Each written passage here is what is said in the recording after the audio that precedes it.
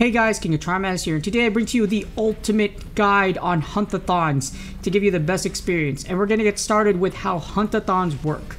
Well, Hunt-A-Thons allow you to encounter 5 large monsters in a set, with the 5th monster being a powerful large monster. Hunt-A-Thon monsters are also more powerful, making them more painful, with 70% more HP, or to put it in proper math terms, it's 1.7 times the original HP. And they give better material rewards occasionally. Do not expect like a lot of an increased double rewards, etc. It's occasionally better material rewards, better drops. So occasionally better drops.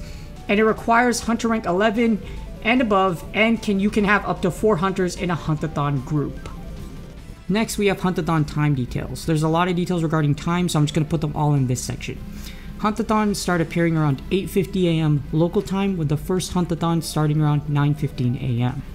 So every day in the morning, every day Hunt-A-Thons will start appearing at certain times. In the morning, the very first one will appear around 8:50 a.m. local time as far as the portal goes, and then the Hunt-A-Thon will start around 9:15 a.m. And the last Hunt-A-Thon of the day will start at 8:45 p.m. and ends around 9:15 p.m. This is from the official Niantic support page, so these times should be accurate. Unless Niantic messes up, like we always know they do, especially if you play Pokemon Go. If you don't, you don't know. Hunt-A-Thons have 2 icons. There's one on the left, so you see on the left right here where it says 10:30. What that means, it's a portal icon. This indicates what time that Hunt-A-Thon will start. So Hunt-A-Thons will start at a certain time. That's the time it will start. So for example, it's 10:20. At 10:30, that portal will start. There's another icon as well called the monster icon. So the monster icon is this one to the right here. Hunt-A-Thons are ready with the 5th monster being the icon above it and the difficulty.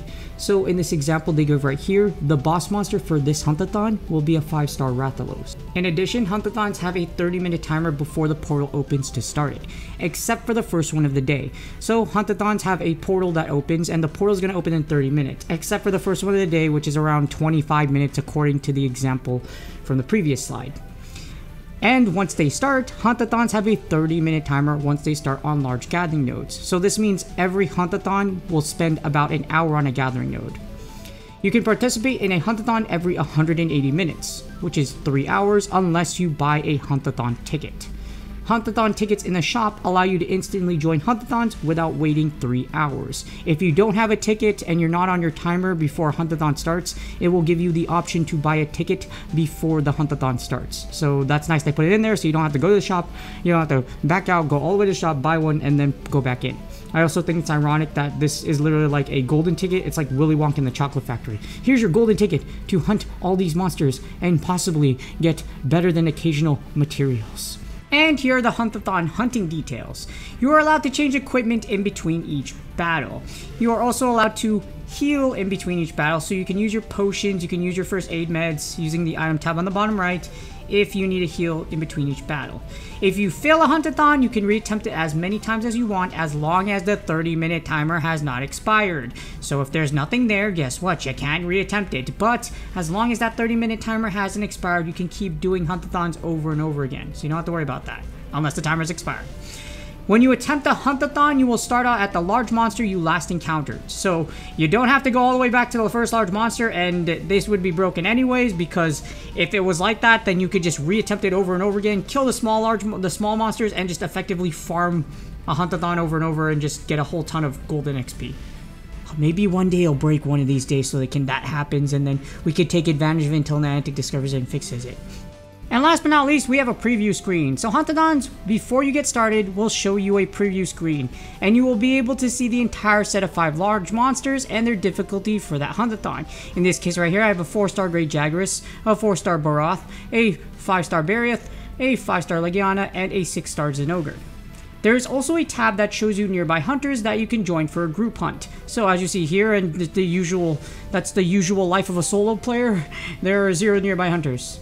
Even though I'm in the Mall of Asia in the Philippines, so this kind of makes me sad, but yes. So you can join nearby hunters if you can. If there isn't, it'll show 0, but you can start hunt. The good thing is that you can go, you could do solo, you could do it solo. So you could solo Hunt-A-Thons if you want to, you don't need party members.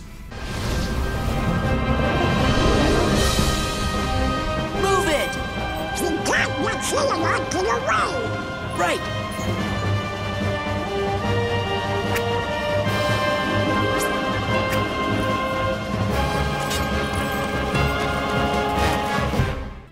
Oh, I love Kingdom Hearts. If you're a Kingdom Hearts fan too, you know that scene.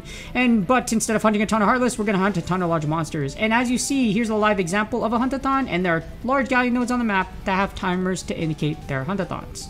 One has started right here, as you see, as a 6-star Zinogre, and the other one is going to start at 10:46 a.m. Here's an extra tip though.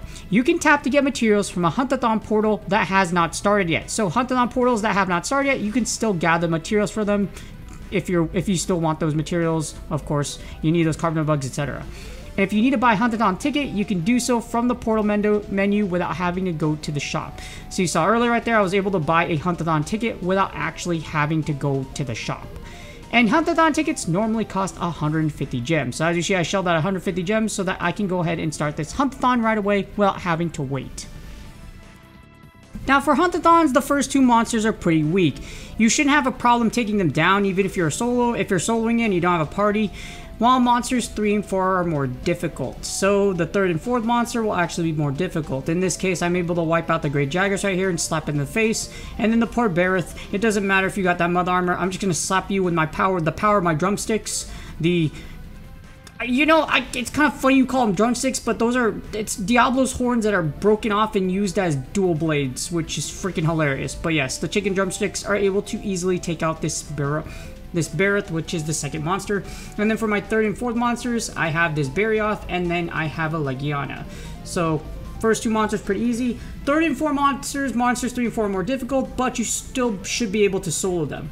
The problem you're going to have is with the fifth boss monster. It's the hardest out of the group, and depending on your equipment, you may or may not be able to take out the fifth monster solo.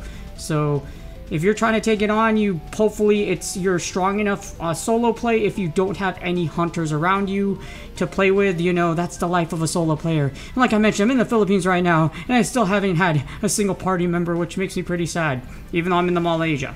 Whoop-de-doo. But other than that, yes. So the fifth monster is pretty difficult. Here, I'm able to fight Zinogre because we have the Zinogre event going on, and I'm still able to take it down. So thankfully, without any party members and not finding a single group in the Philippines still, I'm still able to take out Zinogre by myself. And here's an extra note. Monsters you slay in Hunt-A-Thons give double the Zenny and Hunter rank points. I don't know why no one's pointed this out, but yes, you get double the Zenny and Hunter rank points for every monster you beat in a Hunt-A-Thon. Hopefully this guide helps you out a ton with Hunt-A-Thons. I put as much information as I could over here, and hopefully you're having a blast with the new update.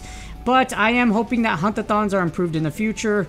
There's a lot of improvement that could be done with this. Let me know your opinions in the comments.